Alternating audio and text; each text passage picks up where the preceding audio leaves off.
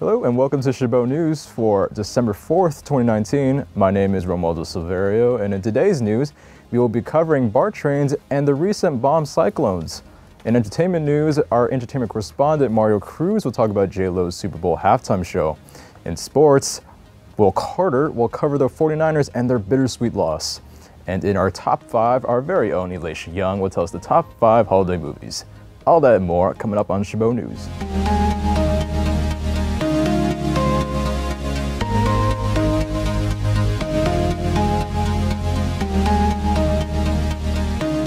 In national news, China has retaliated against President Trump's support of pro-democracy protesters in China. China hit back hard, stating they would no longer allow U.S. ships or planes to have access to semi-autonomous cities. Beijing was outraged when news broke of President Trump signing a bill for Hong Kong that received a near-unanimous support in Congress. China's officials have stated that the U.S. violated international law for intervening in Chinese internal affairs. China's retaliation as of Monday notably appeared limited to the U.S. institutions' access to Hong Kong. The U.S. military's decades-old access to Hong Kong has served as a significant part of its strategy towards East Asia in recent years. In other news, Google is under fire for removing campaign ads for the re-election of President Donald Trump. The first censorship of these ads were seen in YouTube and its parent company, Google, removing over 320 video campaign ads for violating company policy.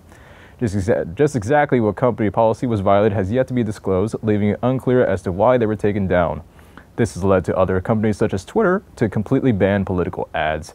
As of late, tech companies have received scrutiny over how they have handled political advertisements, and we will have to see how these tech company powerhouses handle future political advertisements. Now we go to our entertainment correspondent, Mario Cruz, for what's happening in entertainment. Thanks, Ronaldo. Jennifer Lopez is getting ready for her halftime show at next year's Super Bowl. J-Lo is a busy woman.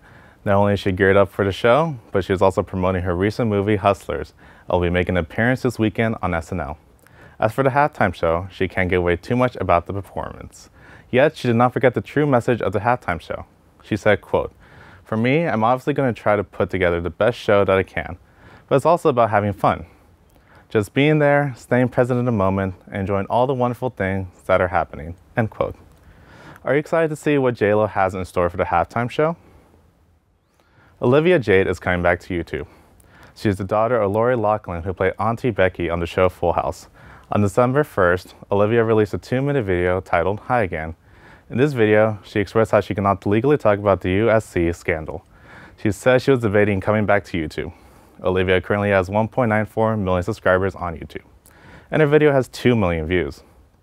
In this video, she explained how she was grateful for all the people who have stuck around in the 9 months absence. Olivia's video came out recently after her parents pleaded not guilty to her third charge related to the college admission scams, according to the court records. Olivia did not mention anything about her parents in the video. Do you think Olivia should come back to YouTube? Back to you, Ronaldo. Thanks, Mario. In local news, no more is dirty BART trains. BART is in the process of getting new trains, and today they retired their first car of the 669 total. The train car goes by 2528, which was put into service 24 years ago in 1995. These old cars have been in use since the early 70s. BART has promised for 775 new cars to be unrolling within the next few years. Get ready for even more rain this week. It has been reported that a second bomb cyclone will be hitting the Bay Area this week. It will be bringing heavy rain and very strong winds. The first one hit last week during Thanksgiving. So expect to be wearing your rain gear and be cautious on the roads because it will be wet and some people don't know how to handle the weather. But when you're inside from the rain this winter, here's Elisha with the top 5 Christmas movies to watch while you're at home. Thank you, Ron Waldo. Today's top 5 is going to give you the past, the present, and the future yet to come. The hit book turned movie, A Christmas Carol by Charles Dickens, has had so many renditions, and with Christmas right around the corner, today's top 5 only makes sense to have the top 5 renditions of A Christmas Carol movie. Coming in at 5 is Bah Hum Duck, A Looney Tunes Christmas. Released in 2006, this movie brings Bugs Bunny, Daffy Duck, and the rest of the Looney Tunes gang back together to retell the classic novel. With Daffy Duck as Ebenezer Scrooge, you can only wonder how Daffy may portray this iconic character.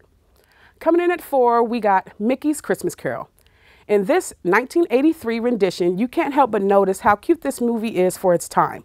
And you really can't go wrong with the Mickey Mouse film. Number 3 is Mrs. Scrooge.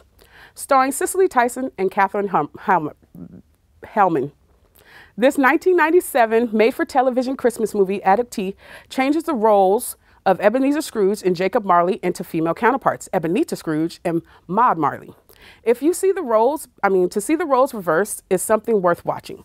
Number 2 is Disney's A Christmas Carol. The 2009 3D computer-animated dark fantasy film starring Jim Carrey in a multitude of roles includes Ebenezer Scrooge as a young, middle-aged, and old man, and the 3 ghosts who haunt him.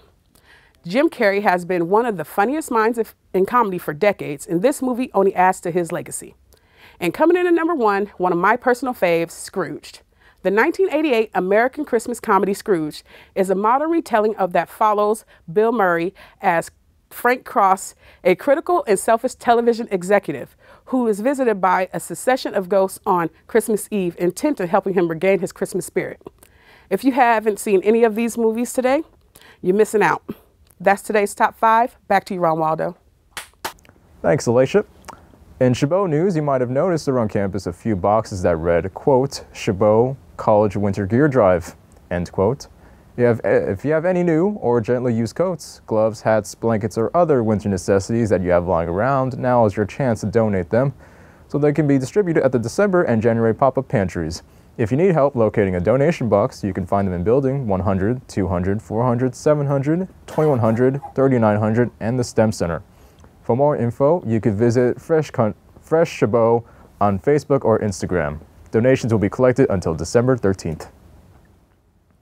To learn more about the drive, we sent our reporter Chris Reynolds to the Chabot College campus in Hayward, California to see how they are trying to fill the need for warm clothes. Chris. Well, it's that time of year again.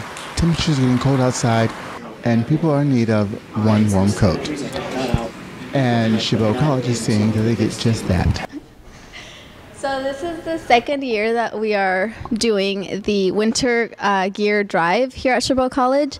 Last year was the first, and we had a really big success where we collected a couple hundred coats, and this year we actually we expanded it to winter gear. So we're also collecting scarves and mittens and hats, so whatever keeps people warm. Drop off the clothes at? So we have donation boxes all across the campus, and they're pretty easy to see. They're all wrapped up in like Christmas wrapping, but they're in Building 100, 200, 400, 700, the 2000, and the 3900 building, which is the STEM Center. So usually they're in pretty central locations. You can donate up to Friday, December 13th. That's when we're going to be getting everything together and organizing it for the next pop-up pantry on December 17th. And so we're hoping that working together we get, we're more productive, more successful this year, and we'll continue on next year doing the same. In Hayward, California, I am Christopher Reynolds. Some people live with a fortune. Thank you, Chris. Now we go to the latest in sports with our correspondent, Will Carter. Thanks, Ronaldo. In today's sports news, the Niner gang is going in and going hard. Win or lose, you choose. I'm giving you a bittersweet Bay Area loss and a victory. Unfortunately, the 10-1 Niners are now 10-2, losing against the Baltimore Ravens on Sunday morning. Ladies and gents, players and pimps, these gold miner Niners were one field goal away from a tie and one touchdown from a victory. Why is this so bitter? Why is this a bittersweet victory? It's bitter because of the loss, but it's also sweet because we are the best team in the region, baby. Gold is first place, second place is silver. Never forget that. Bang, bang, Niner gang. In other sports news, California voters could get a chance next year to approve sports betting, and a growing trend across the nation that has escaped Connecticut so far. The proposed constitutional amendment in California could be on the ballot in November 2020, as 18 tribes are pushing for the voters to make the decision for betting at racetracks and Indian casinos. The proposal calls for a tax of 10% on gross gambling revenues that will help pay for state regulations and mental health programs related to gambling, among other costs. Are you down for the bet? Back to you, Ronaldo. Thank you, Will. Today in good news, a man from Oregon has just been reunited with his cat, Sasha, after she was discovered wandering the streets from 1,400 miles away from home. It has been 5 years since Sasha vanished from Victor Usov's house in Portland. The 31-year-old medical student said that he had simply let her outside one night only to have her disappear entirely. Last week, however, she was taken in as a healthy stray in Santa Fe, New Mexico. Upon scanning her microchip, the staffers at the Santa Fe animal shelter were so shocked to find that her owner lived so far away. But after they managed to get in contact with Usov, he confirmed that the wily 6-year-old feline was indeed his missing cat. Well, I got the call. I was ecstatic, Usov said, but I was not that surprised. This cat loves adventure. Animal rights activists rejoice over the newly signed legislation that officially made animal cruelty a felony.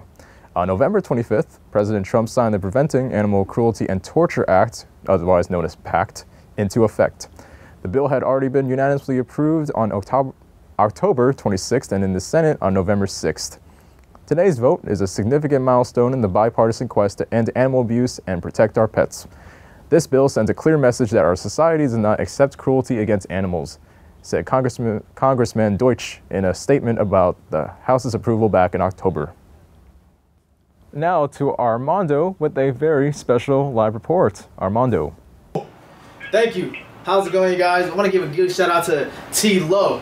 3, 2, 1. Happy birthday to ya. Happy birthday to ya. Happy birthday, happy birthday to ya. Happy birthday to ya. Back to the studio, guys. Happy birthday, T-Lo. Tom Lothian. Thank you, Armando. Oreo hasn't shown any signs of slowing down this year. If anything, Milk's favorite cookie has been busier than ever, treating us to all kinds of seasonal snacks. From cool Baskin-Robbins, mint chocolate chip, to s'mores Oreos that were just perfect for around the campfire. Even more recently, they announced the re-release of peppermint bark Oreos. That being said, Oreo released 3 different mystery Oreo packs, each one containing a different clue. To get to the bottom of the mystery Oreo, you had to snap up all 3 packs to get a full profile on the mystery flavor. So Oreo finally revealed the mystery flavor, none other than Churro Oreo. But Oreo hasn't divulged just yet when or where we can get our hands on Churro Oreos, but we can assure you it will be coming to your local major retailers sometime in 2020. A way to top off an eating journey and to recap a special moment in someone's life would be none other than a birthday cake, having a wide arrangement of flavors and decoration that can be specifically catered to one's liking.